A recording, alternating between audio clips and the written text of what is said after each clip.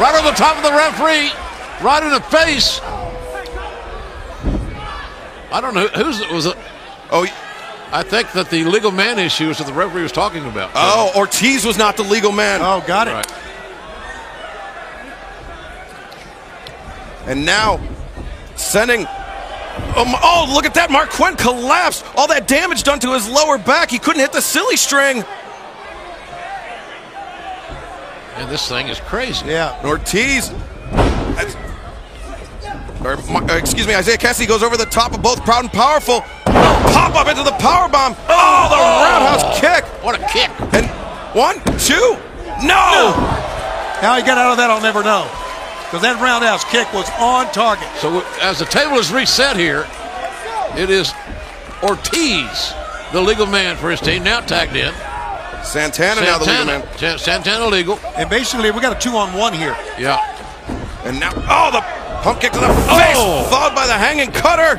That might be it right there. Covers her 1, down. 2. Oh. And man, it took a bolt of energy and adrenaline for that outcome to occur, the kick out, the near fall.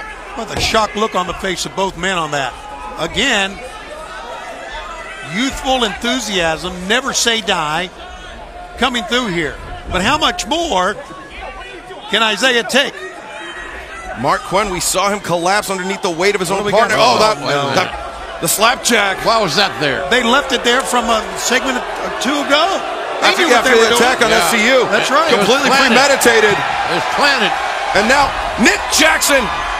Oh, Nick Jackson just unarmed Santana. Tearing it away. Oh, but Kassidy hits a super kick on Ortiz. Oh, right in the back, right behind the ear. Enziguri. And now, Marq Quen's back. Quen back. Jumps up. Chin and juice. Oh, wow. How about that? 1, 2, shoulder to 3. It's over, folks. It's over. A big, big victory for Private Party. The winner for this match, Private Party. Isiah Kennedy, Marq Quen with the biggest victory to date since their opening tournament victory over the Young Bucks. Private Party showing that they can upset highly ranked teams at a moment's notice. Oh, it's Guevara. And Sammy Guevara vlogging all the way as he starts attacking Nick Jackson. Oh, look at this, the natural! Dustin Rhodes! Arm in cast. Look at the come get him. Oh, my God. Well, that cast is a weapon. Sammy Guevara flies out. Oh!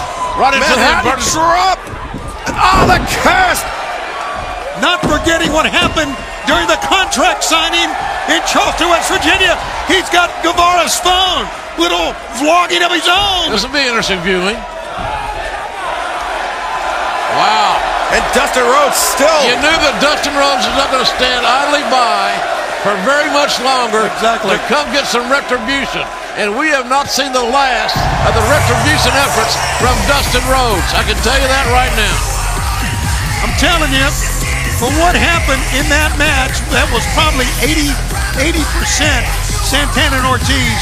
Great comeback win for Private Party. They never gave up. Nope. They kept fighting, Excalibur. Private Party able to upset another top-ranked team here in AEW.